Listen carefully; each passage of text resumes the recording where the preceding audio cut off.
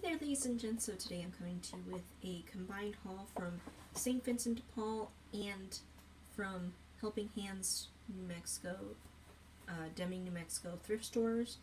So let's get started. So I'm going to start with St. Vinny's, and let's get started.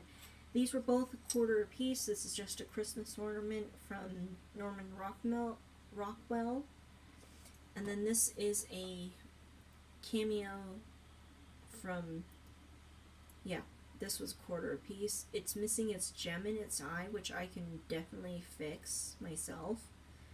And yeah, this normally is $5.99 at Hobby Lobby, if not more now. So, well worth 25 cents. We found a few DVDs, Practical Magic. At least I think that came from St. Vinny's. Pet Cemetery. I think this is the old one. I'm not sure which version this is. If this is the newer version or the older version. Not 100% sure. Haven't read the book, haven't seen the movie, so can't tell you. And then this is a double feature.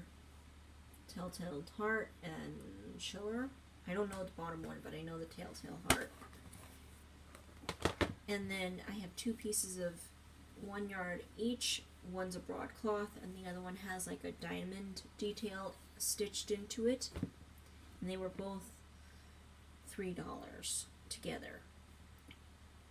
And then the rest of these stuff comes from Helping Hands. So I have two zippers.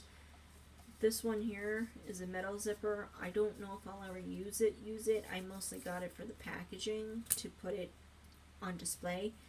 And then this is a 7-inch zipper, and they were both 25 cents, I believe. And then this was also 25 cents. This is just a cardboard cutout of a black cat and a jack-o'-lantern. The jack-o'-lantern is velvety, so you'll probably see that up here somewhere sooner or later in some videos, hopefully. I think that was 25 cents, I want to say. And then the last two items are clothing items. I found a pair of leggings that have black cats all over it. So some are doing a cat stretch. Some are sitting next to a jack-o'-lantern that looks like a cat. There's some bags of candy knocked over. So some of the cats are playing with the bags of candy. There's a black cat that looks like it's wrapped up in gauze as a mummy, like their human tried to wrap them in a costume. So yeah, a pair of leggings, and I'm a cat mom. I love black cats. I'm a cat mom, so I couldn't pass those up. And those were $2 or $3. And then the last item is a purple and turquoise flannel shirt by High Sierra Nevada, something like that.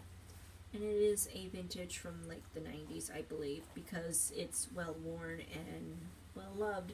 And this is a color scheme that I remember well from the 90s. There's one minor hole that I'll have to fix, but that's it.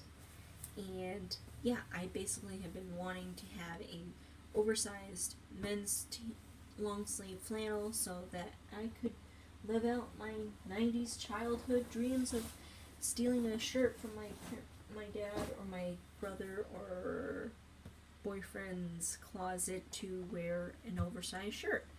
Anyway, that is my haul. I hope you enjoyed, and I will see you next time. Bye!